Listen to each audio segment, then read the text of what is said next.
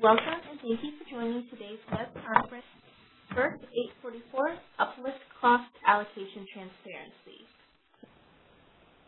All audience member lines are in listen-only mode until the Q&A call.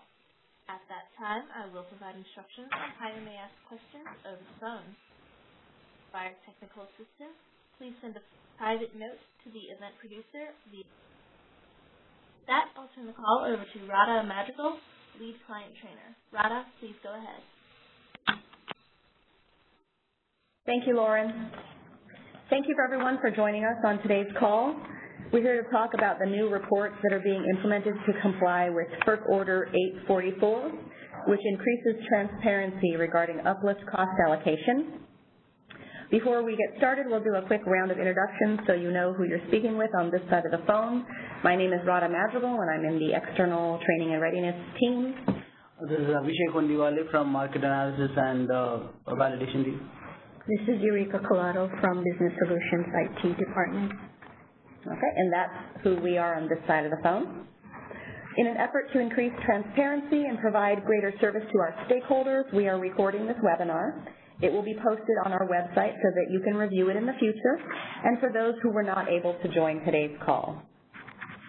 For those of you who are following along on the call, these slides are posted on CAISO.com and can be found in the Learning Center under New Modules and on the Release Planning page under the Independent 2019 Releases. Today we'll be discussing our compliance with FERC Order 844. We'll go over the implementation timeline, and then we'll take a look at the new reports. We have about a dozen slides to go through, so we will show those to you, and then we'll do a question and answer session toward the end of the call.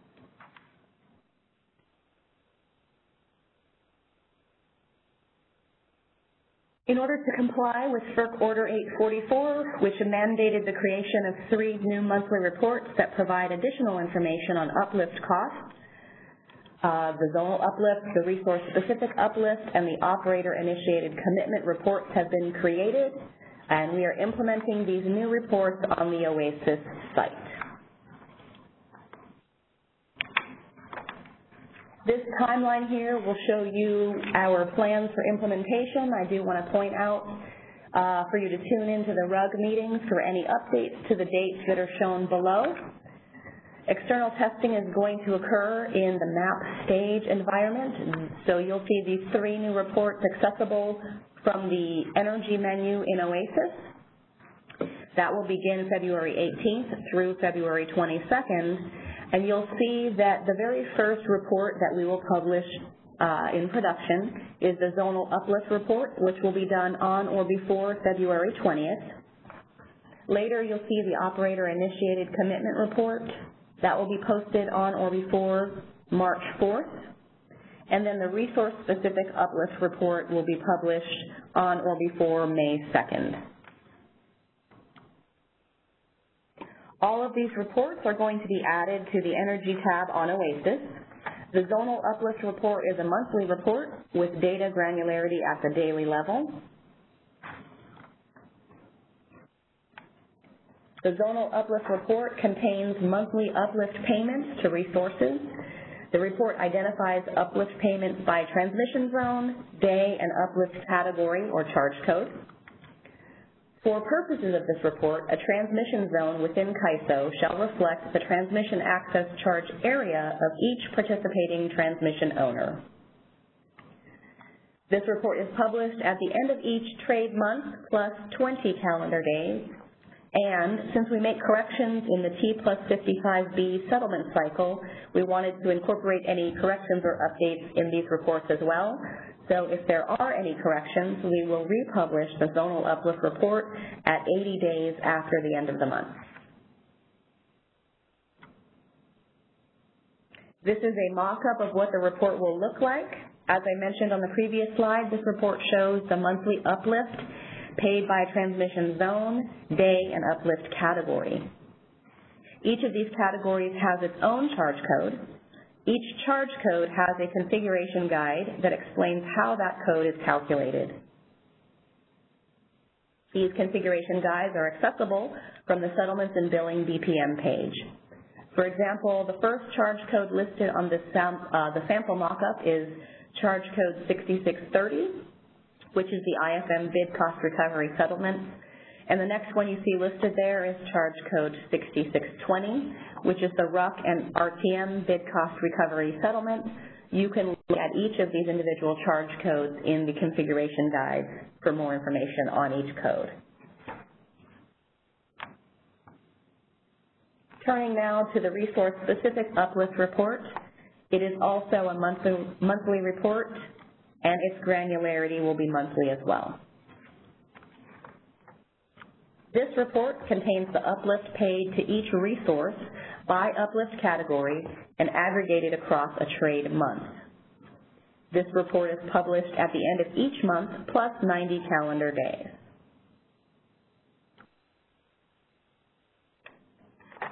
Here is a mock-up of the resource-specific uplift report. You can see that the uplift amount for each resource is aggregated across the month and broken out by charge code.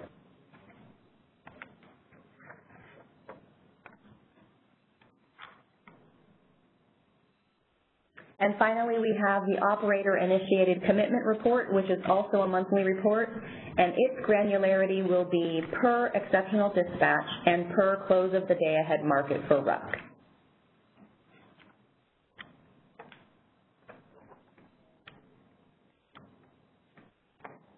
The operator-initiated commitment report contains monthly information reflecting operator commitment that includes the following information. It will include the commitment size in megawatts, the transmission zone, and the commitment reason, which will be a specific code. You can find the reason codes in the Market Operations BPM Appendices, Section K1. It will also provide the commitment start time of each operator-initiated commitment. This report is published at the end of each trade month plus 30 calendar days.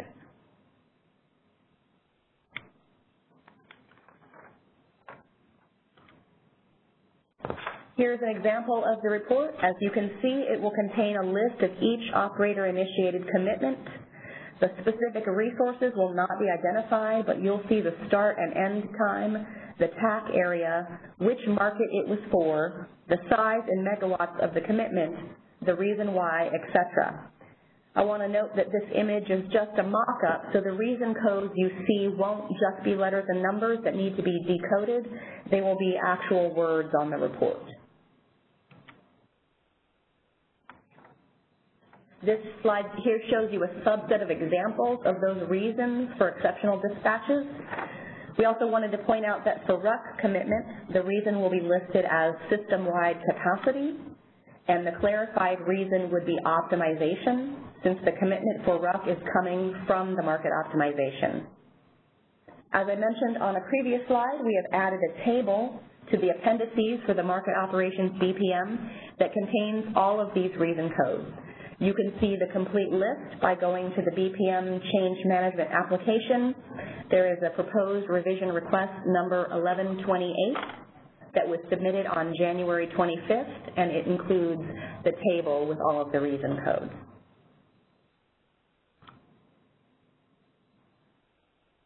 That is what we wanted to share with you about the 3 new reports. Now we'll go ahead and open it up for questions. So Lauren, if you will do a check with the audience to see if anybody has any questions. Please feel free to place yourself into the question queue by dialing #2 on your telephone keypad. You will hear a notification when your line is unmuted. At that time, please state your name and question. Again, that is #2 to enter the question queue. We do have a caller. Please go ahead. Hello. Can you hear me? Yes. Great. This is Elvis Promoto over at PG&E. I just had a question on the commitment, the operator commitment report. I noticed the resource bid sequence. Is that going to be the same resource bid sequence that would be it would correlate to the resource bid sequence used in the public bid data? No, it won't be the same. It'll be a different, so there'll be a different set of resource bid sequences in that file, but they will be consistent over time. No, it won't be consistent over time as well because it's just a random methodology that we use just to put a random to mask the resources. That's it. Okay, so will this be on basically on a daily basis? There would be different resource bid sequences used, or what's the time frame in which those? I mean, they're going to be consistent over one day at least. Is that right? Over the month. Over a given month. Yes. Great. Okay, very good. And then the other one, the one with the actual monthly charges, that's going to be an unanonymized data by resource. Is that right? Yes. That's going to be the actual. Yes. Actual resource names. Actual resource names. Okay. Great. Thank you very much.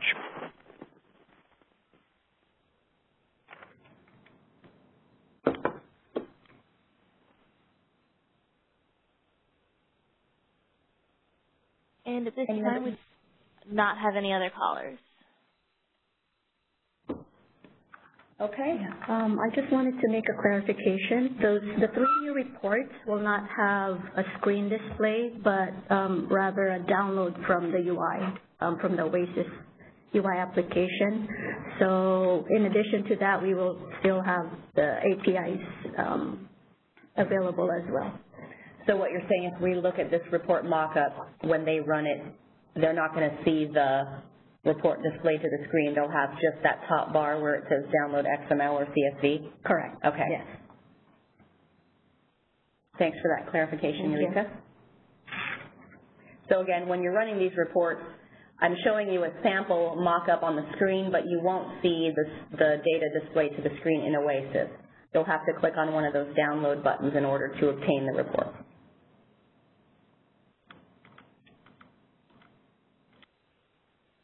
So the end of the slide deck contains reference material. You'll see a link to the BRF along with links to the FERC documents.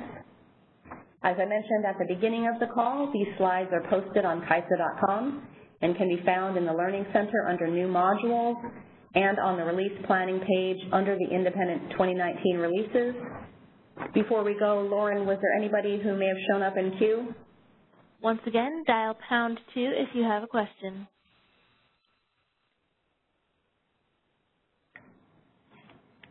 We do not have anyone new coming into the queue. Okay. Thank you, everyone, for your participation in today's call. Yes. I'm so sorry. We've just had a participant. Do we have time for a question? Yes, we do. All right. Please go ahead. Hi, this is Nona Kachitro from PGE. The previous screen you were showing report, and you said there will be no GUI, right? It will be available, download, CSV download.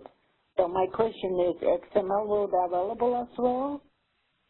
Yes. If you take a look at the picture now, I've moved it back to that screen, you'll see that it has two sections, one button for download XML and one link there for download CSV. So either of those two formats you'll be able to download the report in.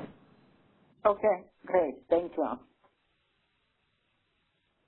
And we actually had another caller enter the queue as well. Okay. Please go ahead. Hi, this is Elvis Kubota again. So just to verify, will there be data available, what's the as-of date when this report becomes production? Is it 4/1? It'll be for January. So the very first production.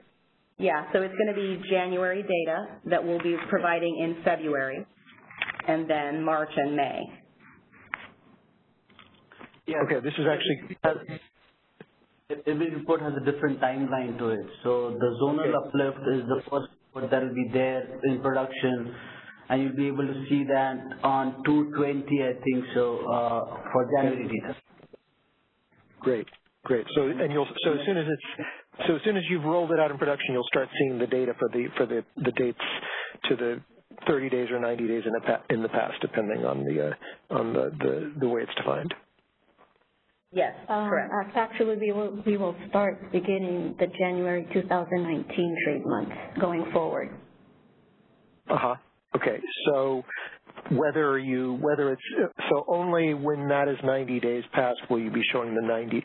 So will the reports be up on the site prior to 90 days after January 1st? The ones that are coming in later? Or are they being rolled out on? No, you won't be able to see that before the 90 days. So so basically, so the first zonal report you'll be able to see that in Feb, and then subsequently you'll be able to see the resource specific report that is after, that has a timeline of 80 days, I think so. So operator initiated will be on or before March 4th, and that will be January. That will be again January data, yes. And then resource specific on or before May 2nd, and that'll be the first time we'll be pulling January data. Yes. Okay, so the second report was still on a 90-day time frame though, right, March 4th? Correct. So that you really won't see anything until April, essentially, or a little bit before April, because if you're starting on January 1st, you won't be 90 days after January 1st until late March. Is that correct?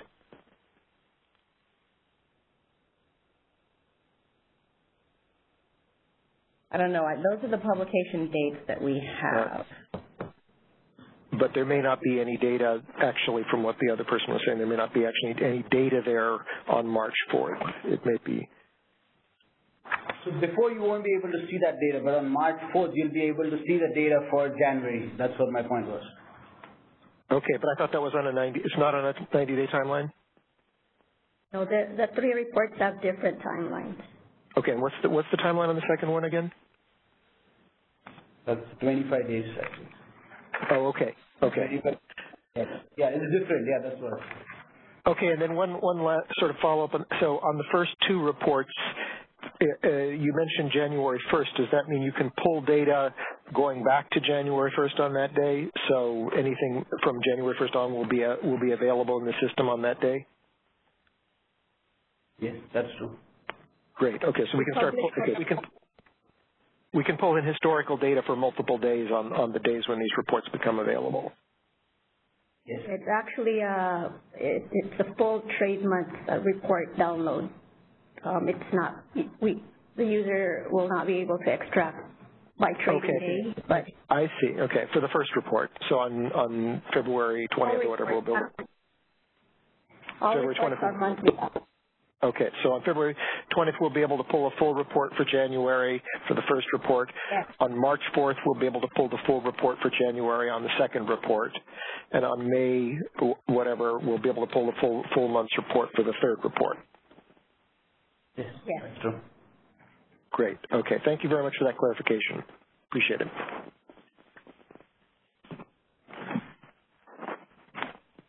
And at this time, we do not have any other callers.